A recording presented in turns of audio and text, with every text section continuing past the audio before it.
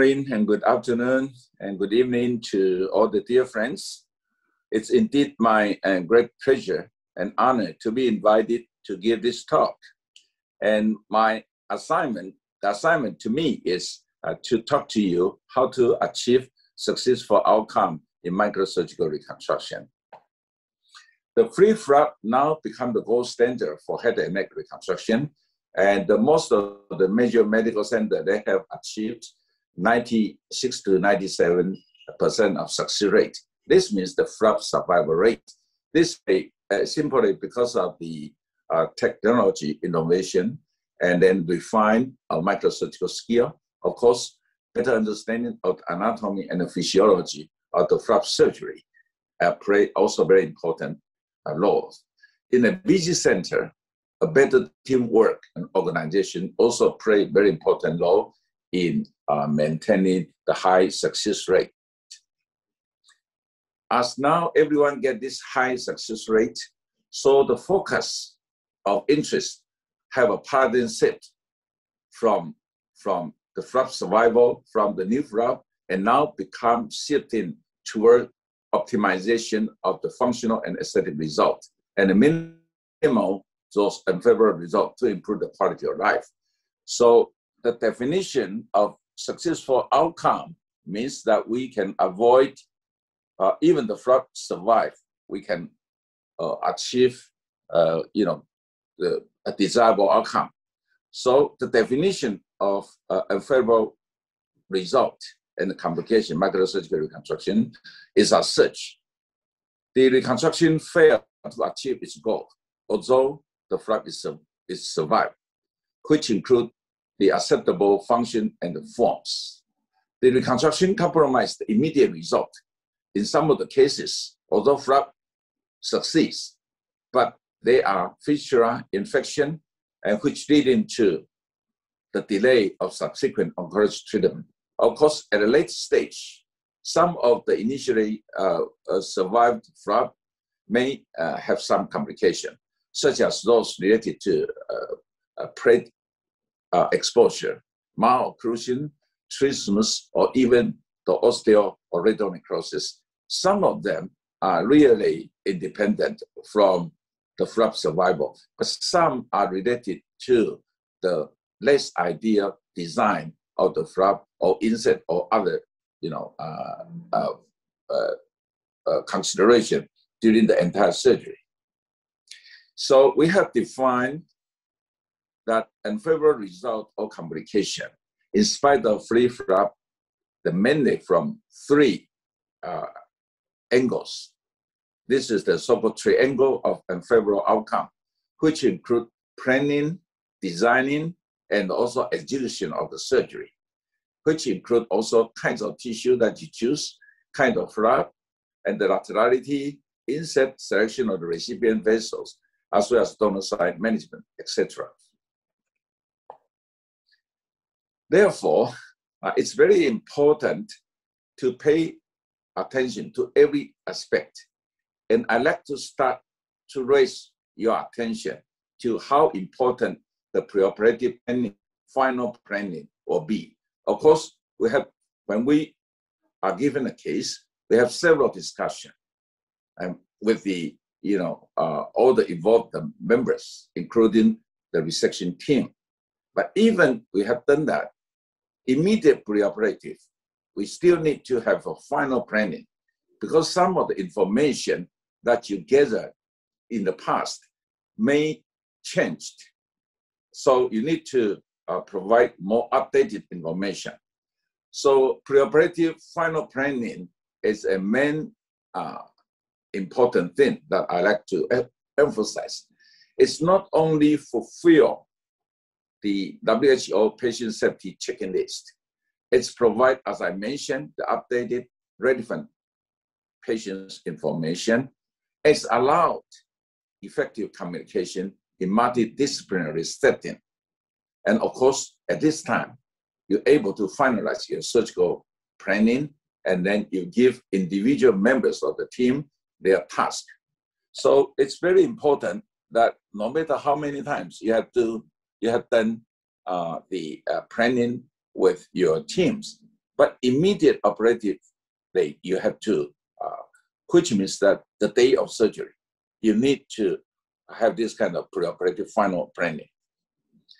This is the way that we do preoperative planning, that we ask resident or our fellow to present using in the earlier days, the whiteboard, but at this time, the PowerPoint presentation to present the patient's profile. And they need to include concise and updated patient information. And then they need to describe the precise surgical plan, including resection and the reconstruction. And then followed by a quick review of the literature that is related to this particular topic. And after this, then we invite comment, question, or discussion from those people who attend this preoperative planning. Here, as you can see, that while the nurse and the anesthetist are preparing the patient for us, we gather in the corner of operative rooms and we present this kind of preoperative final planning. And then after that, then we confirm our surgical planning with the consensus from the team members. And of course, at this time, the operator who is responsible for surgery should assign individual person for individual work, such as someone who is responsible for flap harvest, some is responsible for preparation of the recipient site, and then, of course, at this time, we also describe how to design our flap in a proper manner. Here I have example. This is the case that we did 4 years ago, and it's a primary head and neck reconstruction. And we give the privilege to those members to use those information, whenever they need this. Even when they finish their training and they leave the hospital, they're still allowed to use this account. The reason they start to prepare, and he will prepare the chief complaint and then present illness, past the history, past the surgical history, and of course social history as well. And then he will present the image study. And here is a case of amenoblastoma over the symphysis, and it left paracensis. And then additional workup, including the examination of the recipient site. Like in this case, we're going to use the depth of fibula. So we want to know the anterior tibia, posterior tibia, and how the position is. We do not routinely use angiogram. And then here, also the image. And we make the final diagnosis. This is the low-gum amenoblastoma involved anterior segment. And the resection plan, this will be guided by Yang-Min Chan, who is an oral surgeon. And they're going to do wide excision. And this is the extent of segmental mandibulectomy. So we estimate the length will be 6 to 7 centimeters. And the flow of the mouth is important. And so here we say the limited excision. This means we do not need additional soft tissue coverage. And then at that time, we use pre-bent plate based on 3D printing model. And then we will plan to do osteointegration tests at the same time if the surgery goes smoothly. But if something happens, then we like to focus to ensure that the transplanted fibula survive implantation. And here's the 3D printing model. And then the surgical planning, reconstruction of this composite mandibulectomy. It's a C-type center. And for the prep, first choice is left fibula osteoseptal flap with a small skin panel. And when this fail, or because of unexpected difficulty, then we like to do alternative bony tissue, which mainly the iliac. And we want to do double bellow whenever possible because this involves the central mandible. We want to make sure that height is restored. And then, if it's possible, we like to repair the nerve with a vein graft, with a nerve graft. And because when you do the segmental mandibulectomy, you inevitably will resect the inferior alveolar nerve. So whenever possible, we like to restore its continuity with a nerve graft from the same donor side of the fibula. And because this is the primary surgery, so there's no restriction of the recipient vessel use. And however, we have the choice between the left lingual artery or superior thyroid artery. And then after this, then the resident and the fellow will present their reading of most relevant literature.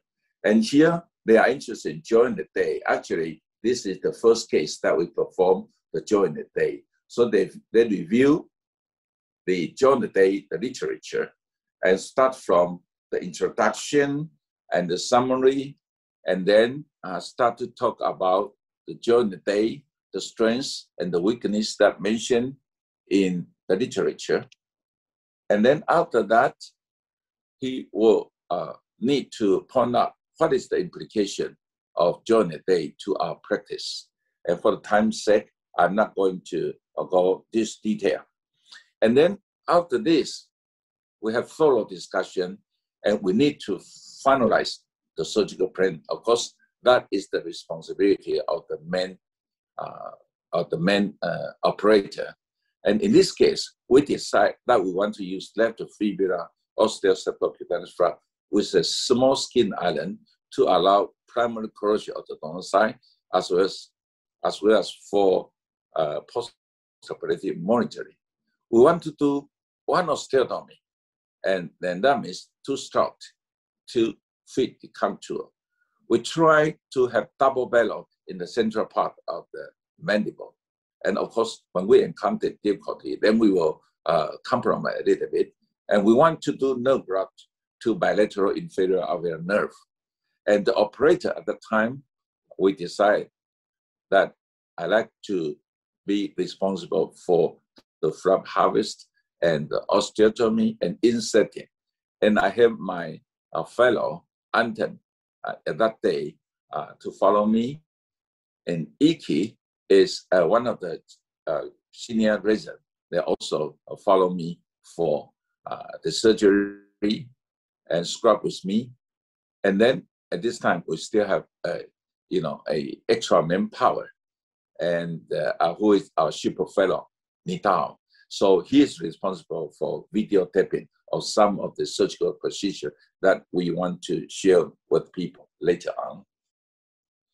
And this is the picture that taken during the surgery. You see, it's a segment, and this is the defect, and this is the way that we use for contouring of the bone osteotomy. Of course, at this time, we changed already. This was 4 to 4.5 years ago, and now we changed to this cutting guide, fibular cutting guide, using the CAD/CAM model.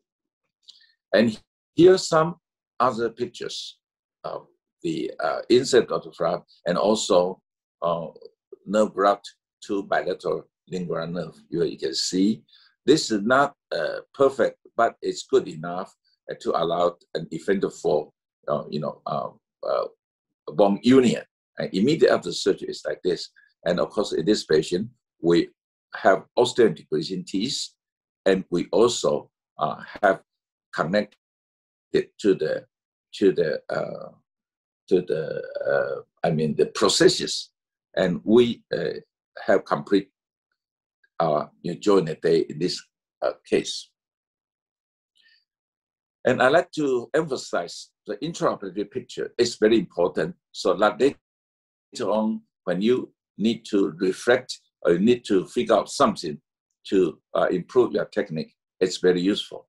And this is the patient database in routine in every single case. Like in this patient, the operative day, the diagnosis, the excision, and the reconstruction, the flap, and its category. And if there are any specific note you want to make, like in this patient, I will have it done like this. It uses the lithographic model as double bellow. It has, bilateral nerve route to the inferior alveolar nerve. So later on, when we want to give a talk or we want to publish something, this is a very useful information. And here, this is almost for every single patient. You see the patient, preoperative, preoperative, preoperative picture, preoperative picture here, and intraoperative, intraoperative, intraoperative, and then followed by the postoperative follow-up. As this patient is working in the United States, she was not able to come back for further follow-up in the past almost 2 years. But I believe when the COVID-18 and 19 become not a problem, then she will return here for another follow-up. And another patient, like here you see another patient, is have left the buccal squamous cell carcinoma. And in this case, we also perform segmental mandibulectomy, and we use double flap to reconstruct defect. So here, and then we are able to trace them if we key in the category. And this is to every single case. Here, I want to emphasize that a complete recording, even slide all the intraoperative information, postoperative course, is very critical, for the academic practice. Here you see we have the pre-op, and this is the file for the preoperative planning. In case we need to review them, you can see this, and you see the intraoperative defect, and then postoperative, and then postoperative follow-up. Something every single case like this. And following this, I'd like to talk about some potential unfavorable result, although the flap is survived in the initial reconstruction. And particularly, I want to remind you about the reconstruction of the tongue, because when we say hemiglossectomy, when we say partial glossectomy, if you don't understand the main anatomy, and if you don't make an adequate recording, it's difficult to compare different patients and their result so that we can improve. Here, it's very important that we have to pay attention that the transition of, when we reconstruct the tongue, transition of between the floor of the mouth and tongue is very important. Here, you have to have some transition. And it's very important, even more important, is to suspend those critical structure, which include this, the the styloglossal muscle. And also floor of the mouth is very important. So this need to be obliterated, this area. So those blue line are the two areas that you need to suspend. And in between are the dead space that you need to obliterate. And it requires a thicker and proximal skin pedal to achieve this goal. And it can be also achieved obliteration by deepsization of skin flap, or even include a small piece of muscle. I think those keep in mind, then you know how to improve the functional result of the tongue reconstruction of various size. And here I have a list unfavorable result following the hemiglossectomy and the floor of the mouth, which include those, including inadequate volume, tethering, and slurring speech, and difficult swallowing, fistula, and sunken appearance of this. I think those unfavorable results can be avoided by paying those attention individually, which because of time limitation, I do not want to individually mention them. And then in case this happened, unfavorable complication happened, how we manage that? Then here are the answers, including the second free flap Z plus D, or some other approach. So it's ideally we can avoid those unfavorable results and get the successful outcome, and with those measures taken to avoid them. And in case it's happened, then we need to give this suggestion to individual situation. And with this, for example, like here is a patient with hemiglossectomy. It's evolved from the mouth, and therefore we need to reconstruct the floor of the mouth.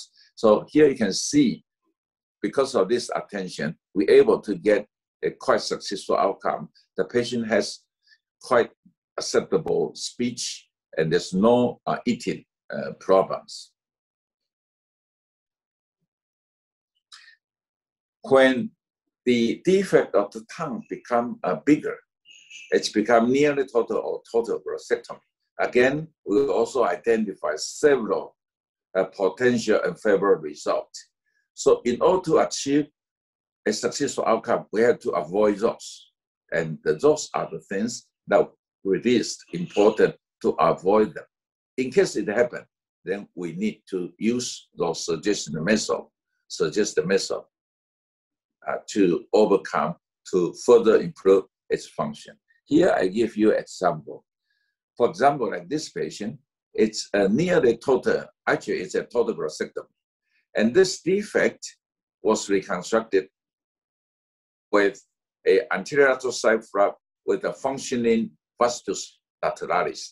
Of course, we want to give the sensation to the skin pedal because there's no source for neurotization. So we need to repair the motor nerve and with the hypoglossal, and then we need to repair the sensory nerve to the lingual nerve. And of course, the hyoid bone is very important. You need to suspend that. With this, then you're able to get good result. Here is the case that showing the speech even after total glossectomy. It's intelligible, and even a total glossectomy.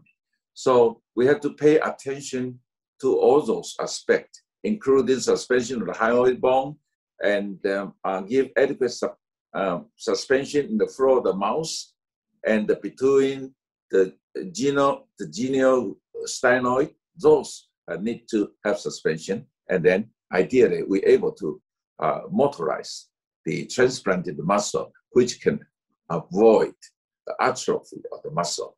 Although it may not be able to move that much, but at least can prevent from atrophic change. And then I like to come to another subside.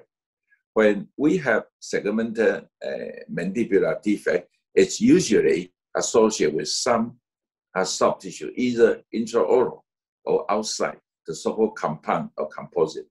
So when we reconstruct those kind of defects, you have to take care of both the bone and also the coverage of soft tissue defect. Otherwise, you won't have a successful outcome. So the unfavorable result after a fibular reconstruction or other bone reconstruction of segmental mandibular defect, you have malocclusion, you have plate with soft tissue flap reconstruction, only those kind of plate-related complication. And sometimes if the soft tissue too bulk, it may compromise the airway. But on the contrary, if the soft tissue is inadequate, it may have the sunken appearance. And we should avoid them with those that I have mentioned here. In case it's already happened, then those are the measures that allow us to overcome and to correct them. For example, like this patient who present with a composite mandibular defect, mandible, intraoral lining, and external facial defect, and here you can see the defect. So even we use a fibula, osteocutaneous flap with inclusion of the soleus muscle, we try to provide adequate volume replacement, but you still see that after radiotherapy, there's a sunken appearance. So when the soft tissue deficit is extensive, sometimes in a good prognosis case and in the selected case, you have to consider a double flap. Like in this patient, same kind of defect, then we use a fibular osteosubcutaneous flap for intraoral lining and the mandible reconstruction. And then we use second flap, which is a anterior dorsal with inclusion of the vastus lateralis, and is designed as a chimeric flap for the outside skin coverage and also for the volume replacement. So with this, even after radiotherapy, you can see quite acceptable appearance and the function. And then sometimes when we perform the segmental mandibulectomy and have the high osteotomy, and it's very difficult to maintain the remaining condyle and the coronoid process. And as a result of that, if there's some displacement, it may cause pain, trismus, or malocclusion. And this is the way how to avoid it. It's very important to have a pre-plating of the condyle. Or sometimes you may feel that coronoid should be removed. And then when it's already happened, then you have to consider how to have a plate release, that kind of management. And with this kind of precaution, this patient, as example, high osteotomy is performed on here, very close to the condyle process. So in this patient, before we make segmental osteotomy, we fix the remnant part of the condyle to the maxilla, so-called Ruhr procedures. And this allows us to avoid subsequent dislocation of the coronoid process and condyle process. And with this kind of precaution, you can see we still have very, very good, functional result. And the patient do not have the joint problem that related to dislocation of the coronoid process or condyle process.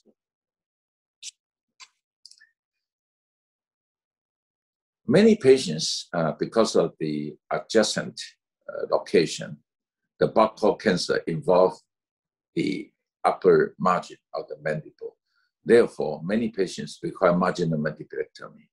And when you have significant amount of the upper part of the mandible removed, then if you do not take caution, it may become fracture later on, or may become osteoradionecrosis because of the extensive, blood supply loss. And then we should be careful to provide some protective, plate, or may, of course, during the surgery, we should avoid unnecessary stripping or midline mandibulectomy. And we can also use part of our skin flap to provide additional coverage of this plate. So by doing this, we can avoid the complication that resulted from extensive marginal mandibulectomy operation. So about the intraoral lining, after extensive intraoral lining resection, the patient may concern about the dry mouth. And if this becomes a major concern, you may consider using intestinal structure to reserve the intraoral lining so that it can continue to have secretion, mucus secretions. And if the skin flap not able to achieve that goal. And of course, the treatment should be avoided. This should be, this consideration should include excision of all the tethering, scar tissue, and then post-operative adequate rehabilitation. Like in this patient, the patient is so concerned about the dry mouth appearance because his brother had the same kind of problem and received the surgery of the mucosa, which was reconstructed with a skin flap. So we decided to use a column flap. And then with this column, after a couple of years follow-up, it still remains functioning. You can see the weight appearance that comes from the mucin secretion from the chronic flap. Here you can see a good result of such kind of approach. And sunken appearance when the buccal mucosa were extensively in the tribome area or in the zone 2 area. And because that may also involve the excision of buccal fat and very extensive soft tissue here. So in this situation, you have to provide a bigger skin flap, and sometimes the skin flap some part of the skin flap can be deepserized and used to augment the volume, so that even after reconstruction and the radiation, the patient still have adequate, the soft tissue volume. So the sunken appearance become less, but still some. So if you pay more attention and give more volume, then this can be avoided. Like in this case, we provide adequate volume, then there's no sunken appearance at all, even after radiotherapy. So the volume is important. You're never able to predict how much sunkening, how much shrinkage of the skin flap will have after radiotherapy. So ideally, you're able to provide, large enough, and then in case it's too bulky after radiotherapy, then you can trim in them instead of have the sunken appearance, which you have more difficulty to overcome. And sometimes, because of limited volumes, that doesn't allow you to have a watertight closure of the floor of the mouth. Then it's become a problem. So for oral cutaneous fistula, this is the case. Initially, we reconstruct with a forearm flap, but because of the limited soft tissue in the floor of the mouth, it's end up that here you have some oral cutaneous fistula. So to overcome this, we need to do another surgery. We have to trace the fistula tract, and we have to use another small skin flap to cover this and to seal off the defect. And then with this additional surgery, we finally solve the problem for this patient. And here, another case, in contrast to the earlier one, we use anterior side flap. The anterior side flap provides enough volume that even you do not have a watertight closure, the saliva intraorally won't be able to leak into the deep tissue and then come to the neck. So with this, then we're able to have even ensure better closure of the floor of the mouth, and then prevent the oral cutaneous fistula. And this is the case to show the successful outcome, even with extensive floor of the mouth defect. I like to conclude that how to avoid and success unfavorable result and achieve successful outcome in microsurgical reconstruction basically depend on the mindset and the skill of the reconstructive microsurgeon. I would encourage all the microsurgeons should aim high to achieve success, to achieve reconstruction result, not only happy with the disease-free survival and successful flap transfer. We also need to aim to achieve optimum or at least acceptable quality of life, which include the form, function, and the minimum donor site mobility. I think if you aim high and you ask yourself to do more to the patient, you have a better chance to achieve successful outcome. And of course, those to aim high and to get result depend very much on adequate knowledge, adequate surgical skill, and a very good preoperative planning.